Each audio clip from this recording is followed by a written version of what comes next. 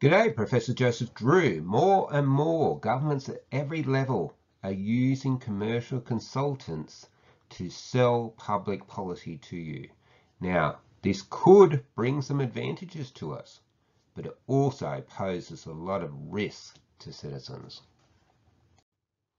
Indeed, some wonder whether it poses a threat to democracy itself. Look at this report from the AFR, I think it was. $3.8 billion. $3.8 billion has been spent on commercial consultants by the federal government alone. State governments are also spending hundreds and hundreds of millions, if not billions of your money on commercial consultants.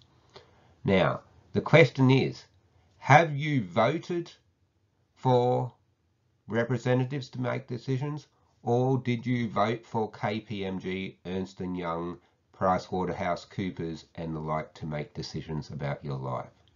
So it potentially undermines democracy. What is it doing to our public service? Do you believe that our public service should have the skills as independent, fearless and knowledgeable protectors of the public to be writing these reports? Or do you think we should outsource what has traditionally been public service functions to these commercial consultants?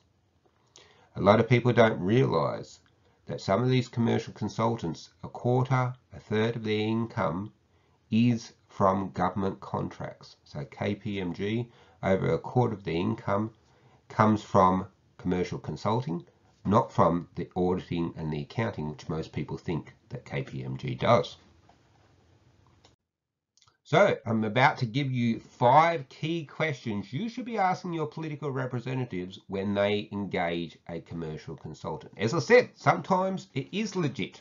Sometimes it is going to add value to you to pay these commercial consultants to give advice to government. But often the commercial consultants are about rubber stamping a political policy that the government always intended to implement. And that is just a waste of your money. And it's also quite dishonest, because what we're doing is using weapons of mass expertization to dupe the public. So these are your 5 questions. Did the consultant have skills that the government did not? The consulting report's just got some figures that's plucked out of publicly available accounting statements, and there's some pretty graphs and maybe a spreadsheet with some simple arithmetic in it. That's not skills that the government doesn't have. That is a complete abuse of the commercial consulting arrangement.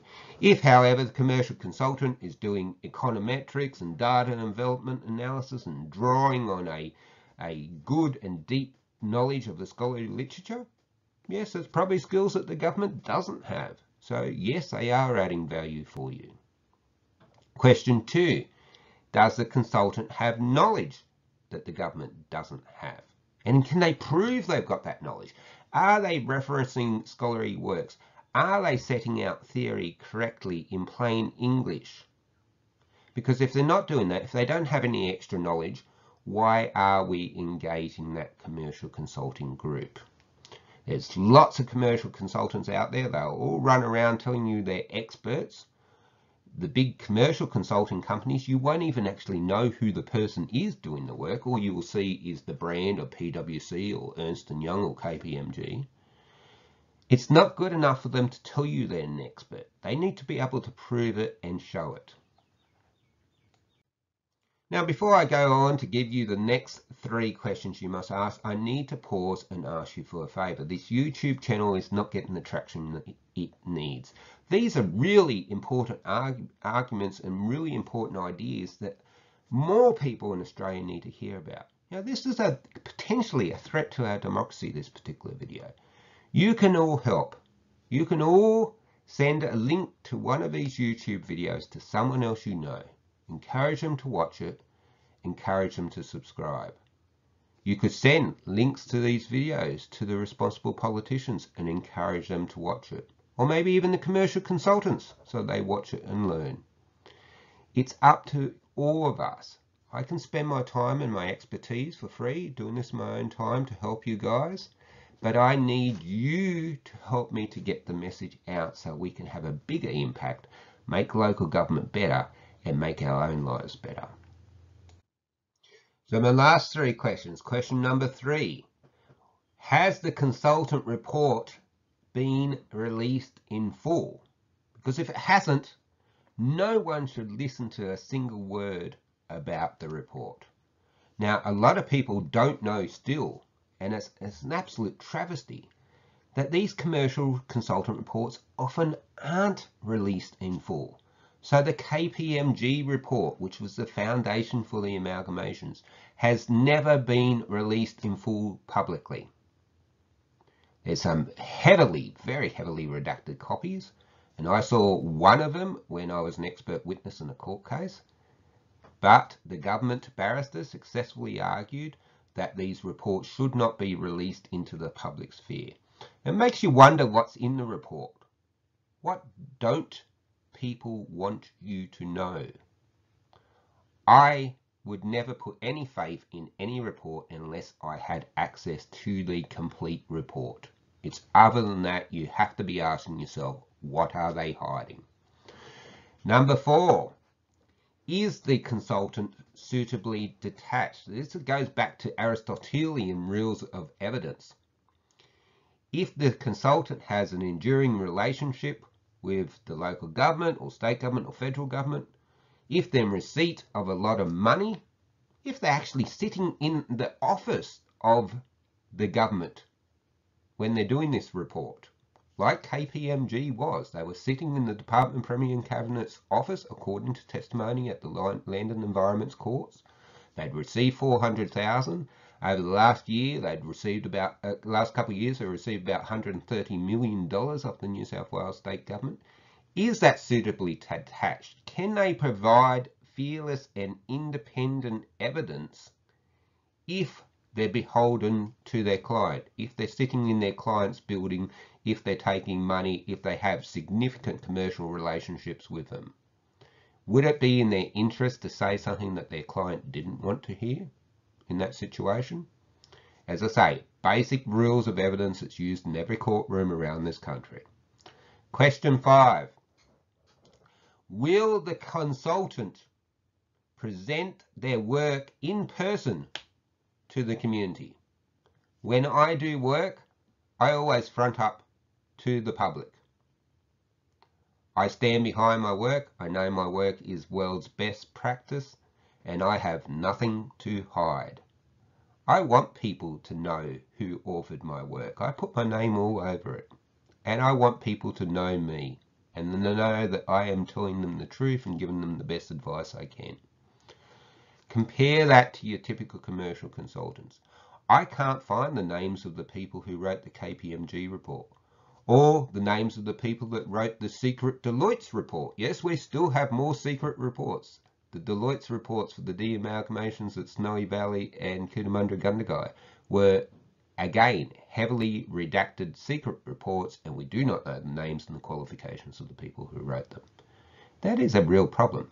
To the best of my knowledge, KPMG and Deloitte and all the other commercial consulting firms involved in this saga and other sagas didn't give a community presentation, didn't stand there with their report and explain why they were right and be prepared to answer questions from the community. And I would worry about that as a citizen.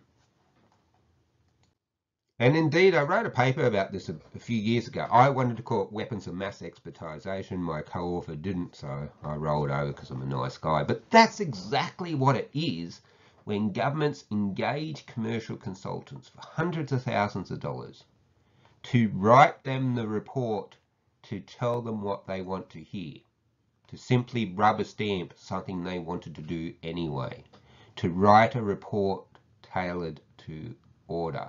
And a lot of the reports, I'm afraid, are written to order. I've had councils ring me up and say, we want you to write a report for an SRV proposing that it will be 34%. And I say, no. If you want work from me, we start with me thoroughly investigating the situation and making a recommendation to you. You do not tell me what the answer to the question is before I start studying the question. If you want that, go to a commercial consulting firm, not someone like me. But sadly, Most people won't do that.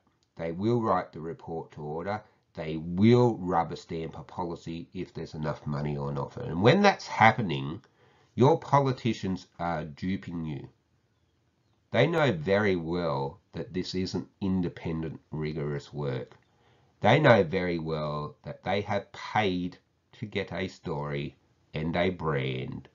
And then they appeal to the brand and say, because PwC or KPMG or Ernst & Young or whomever said that it is so, it must be so. We must do that. We must not argue with these big four commercial consulting firms because they know everything.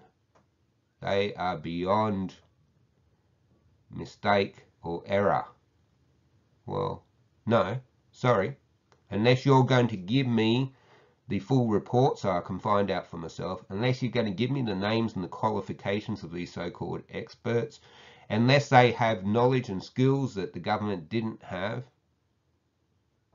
unless they were suitably detached, not sitting in your government offices, not beholden to you to hundreds of millions of dollars, well then I'm just not prepared to accept it. I think you are simply using against me and the public a weapon of mass expertization. Look, thank you very much for your time. Please don't forget to subscribe and send this on to someone else. Thank you. Goodbye.